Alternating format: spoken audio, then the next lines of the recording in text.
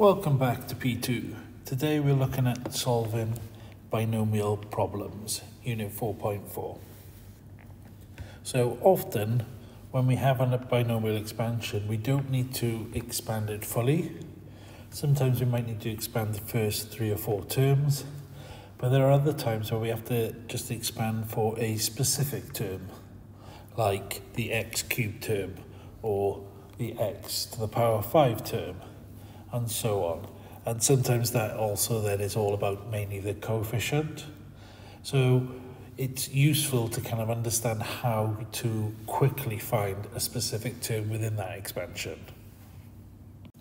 So if I have the expansion a plus b to the power n, and I want to find a specific term, it's just n, and whatever term I'm trying to find, isn't it, that number within the sequence. Remember, R0 would be your very first term, and then we'd have a to the n minus r, b to the power r.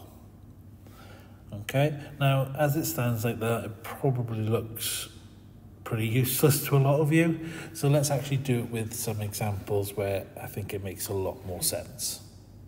So here we have our first example. Find the coefficient of x to the power 5 in the binomial expansion 3 plus 2x raised to the power 8. So very, very simple and straightforward.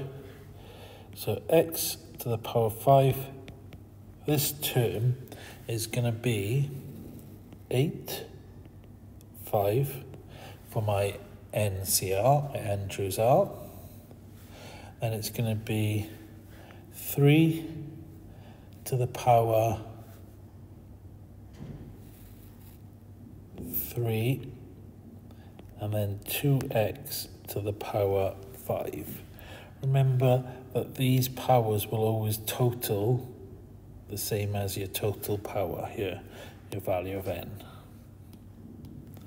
And now all I've got to do is work this out to my calculator. So 8c5 is going to be 56.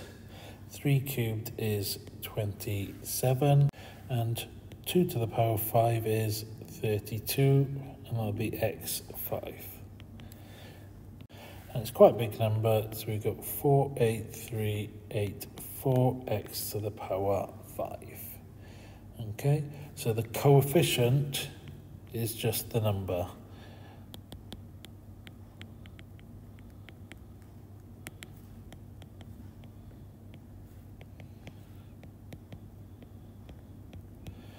Okay, and just making sure you finish off the question with some sort of explanation and just kind of finish it off a bit properly where you know exactly what the coefficient is. Now, let's look at another question. This is quite a standard type of question here. Find the coefficient of x cubed in this binomial expansion. Okay, now, as it stands, we don't need to worry about this one initially, but we do need to think about this one. This is going to be our expansion, and actually bringing this into it, let's think about it carefully. So we want to find the x cubed term. And the way I'm going to get that is, I'm going to get that when it's 3 multiplied by the x cubed term from the expansion. And then I'm going to have to add the minus x times the x squared term from this expansion.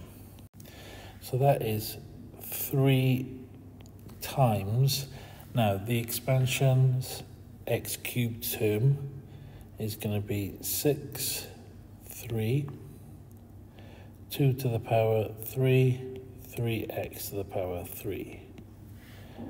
Now, the second one now is when I multiply by minus x, so that means I need to multiply minus x by x squared to get x cubed. So that's going to be minus x multiplied by, now the x squared term is going to be 6, 2. So that's going to be 2 to the power of 4, 3x squared. And if you just double check it here, you can see all numbers x cubed. And this one, these are obviously numbers. We got minus x times the x squared. that'll give us our x cubed as well. So all that's left to do now is to simplify both of these and add them together. Now I will break it down a little bit, just so that hopefully it's a little bit easier to follow.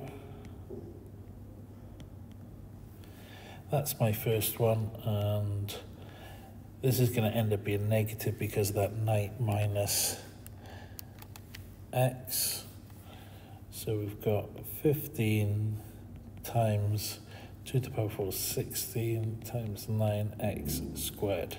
And of course, we also need to multiply by our originally minus x. We put the minus in ready. We need to multiply by the x, so let's change the 2 to a 3 now. So it changes to the cubed as we multiply by that x. So we get 12960x cubed minus 2160x cubed, which gives us 10,800x cubed, which means that the coefficient of x cubed is this. Hopefully that made sense and you were able to follow that okay. Now, next most common type of question is finding the unknown. So finding out what this value is when given the coefficient. And probably the type you get in the exam will be a mixture of this and the previous example. So let's have a look at how we would start this. So first thing I want to do is work out the coefficient of x squared. So the coefficient of x squared is going to be 2 to the power 2 kx to the power 2.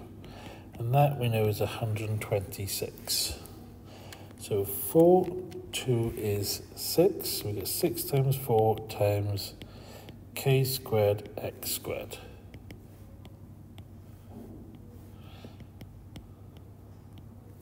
Now, I just want to focus on the coefficients, so let's get rid of the x squared from both. So now on the left, I've got 24k squared, and on the right we've got 126. 126 divided by 24, and that gives me that k squared is equal to 9. So k is going to be equal to plus or minus 3. And then we have the two potential values for k for this problem.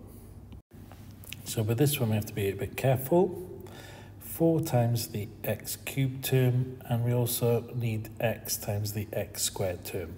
And that's how I get my total lot of x cubed.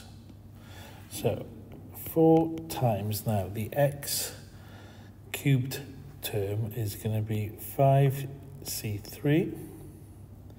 We're going to have 3, and we're going to have ax. So ax is going to be to the power 3, so this one's going to be to the power 2.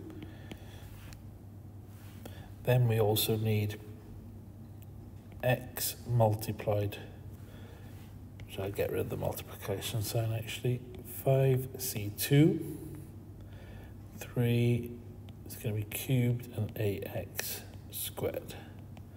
And that, of course, is 3960x cubed.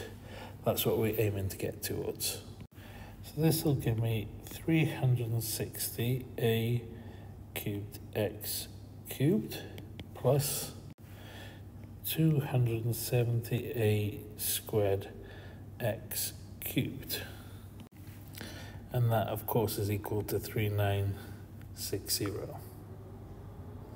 Which then means I get 360a cubed plus 270a squared equals 3960. Sorry, I paused there and I just realised I've written an x there, not a squared. Now, let's look at what we can divide by. So we can definitely divide through by 10, and then 396. Does that divide by 9? Yeah, it does. So that means divided by 9 we get 44 there. 27 divided by 9, 3a squared, and 36 divided by 9 is 4a cubed. Now, at this point, it is quite difficult, at least it looks that way, as I've got a cubic and no obvious way on how to solve it. So at this point, you kind of need to look at your factor theorem.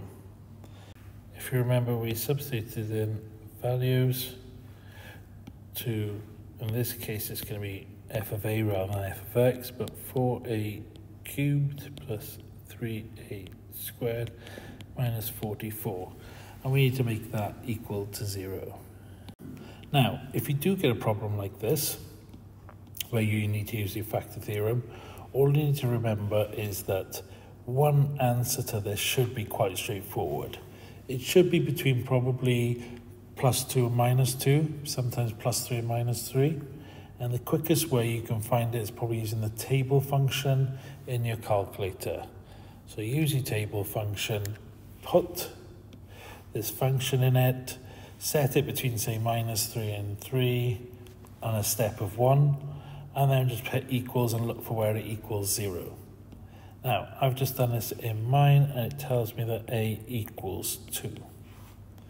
Okay, so that makes my life a little bit easier. Now I know that a minus 2 is going to be a factor of this. And then I can go ahead and use that factor theorem or long division to find the quadratic part. So let's do that now. Let's get rid of the brackets. A minus 2, 4a cubed plus 3a squared minus 0a, plus 0a minus 44. So a goes into 4a cubed, so that's 4a squared minus 8a squared.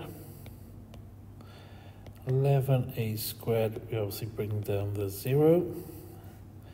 So it's going to be 11a.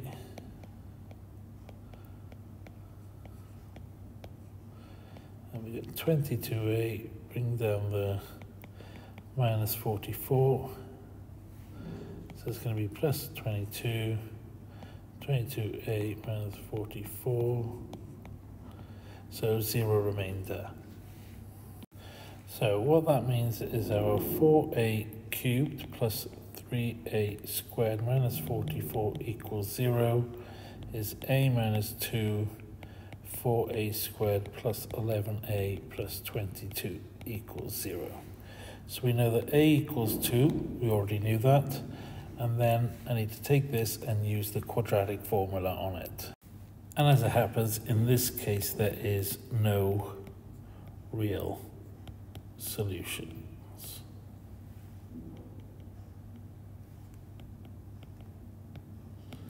Okay, that b squared minus 4ac was negative, so the only answer here is a equals 2.